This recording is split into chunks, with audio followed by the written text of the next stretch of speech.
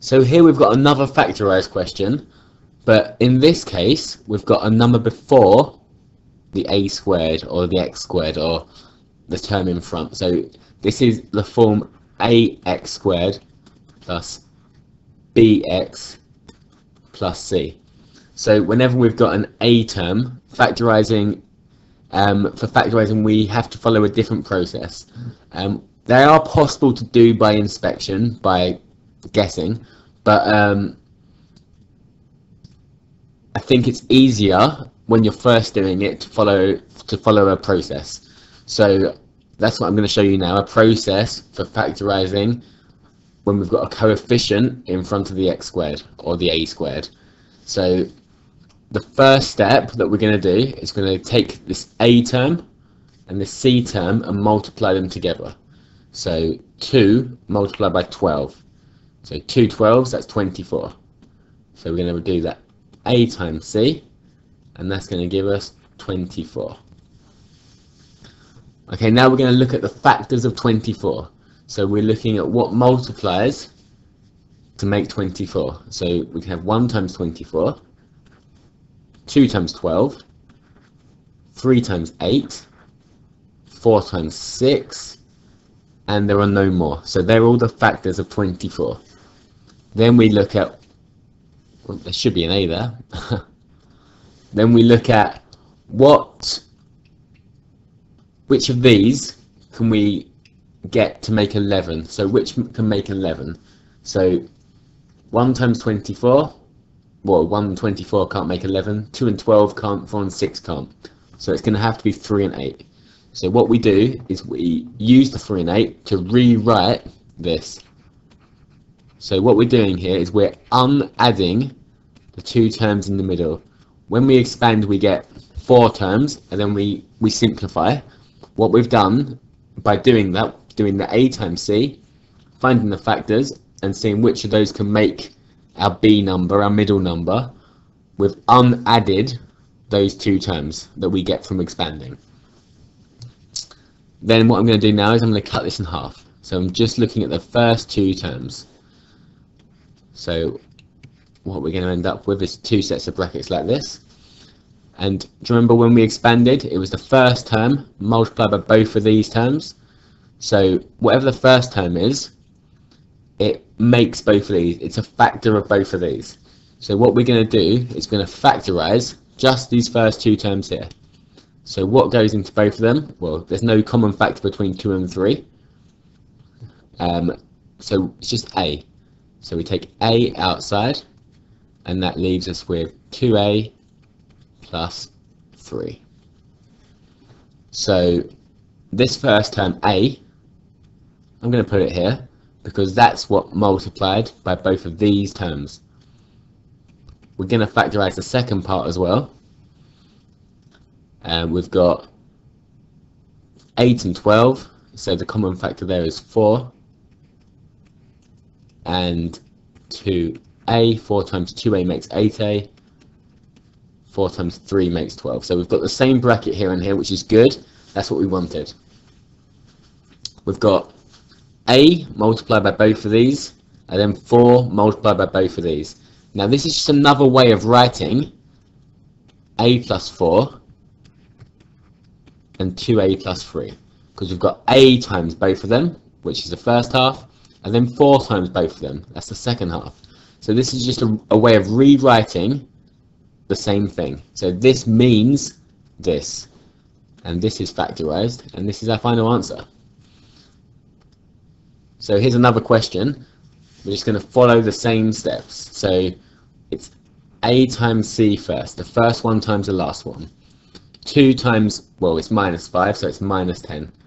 But we can ignore the minus largely. It's just it's worth noting that it is a negative. So it's factors of 10 now. So a times c minus 10, the factors of 10. So 1 times 10 or 2 times 5. We need to make a 9, so it's going to be 1 and 10. And it's a minus 9, so we're going to have minus 10, minus 10x plus 1x. So we've just rewritten minus 9 as minus 10 plus 1. So we've undone the adding up that we did from it, that we get from expanding, cut it down the middle, we factorise the first half. So that's going to be, well, common factor between 2 and 10 is 2, and they've both got an x. 2x times x makes 2x squared. 2x times minus 5 makes minus 10x. So start to form our brackets. We know the second bracket here is going to have to be the same. So this is x minus 5. And what's left here? Well, there's no common factor, so it's just 1. So we have 2x plus 1, and we have x minus 5. That's the final answer. Okay, I've deliberately made the numbers difficult in this question. So we're going to do a times c, so it's 6 times 35. So a times c, 6 times 35, that's 210. It's a minus 210, I'll put the minus there. Then we have to look at the factors of 210. So there's going to be a few. It's 1 times 210, 2 times 105, 3 times 70. It's not in the 4 times table, it is in the 5 times table. That would be 42 times. It is in the 6 times table,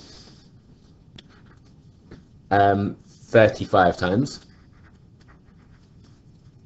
7 30 times. It's not in the 8s. It's not in the 9s. It's in the 10 times table 21 times. It'll be in the 15 times table 14 times, so it was in the 14 times table. So which of these can make a minus 1? It's 15 times 14. So we've got 6x squared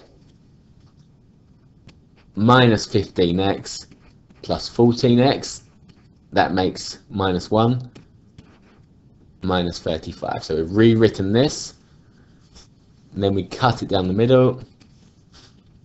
Common factor between 6 and 15, 3, and they've both got an x. 3x times 2x makes 6x squared, and 3x times minus 5 makes minus 15. Second bracket, we know it's going to be 2x minus 5, and what multiplies by these terms to make that? It's 7. So 7 times 2x makes 14x. 7 times minus 5 makes minus 35. So the first bracket is 3x plus 7, and the second one is 2x minus 5. Again, you could have got this with the two brackets the other way around, and it would still be right. So that is the answer to that one. Okay, here's 4 questions. Pause the video and have a go at them. Just follow the same process. A times c, rewrite it, cut it down the middle, factorise each half. So give them a go, and I'll put the answer up afterwards. Okay, the first one. So we should have a times c is 30. So a times c, and we get 30. The factors of 30 that make 11, we should have got 5 and 6. So 2a squared plus 5a plus 6a plus 15. If you've written the 5a and the 6a the other way around, that's okay. You still get the same answer at the end. So factorise the first half. So take out a, 2a plus 5, 2a plus 5, and this is a plus 3.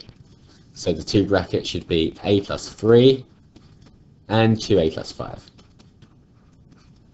Second one, so a times c is 42. So I've got a times c, 42. Then the factors of 42 that make minus 17, that would be 14 and 3.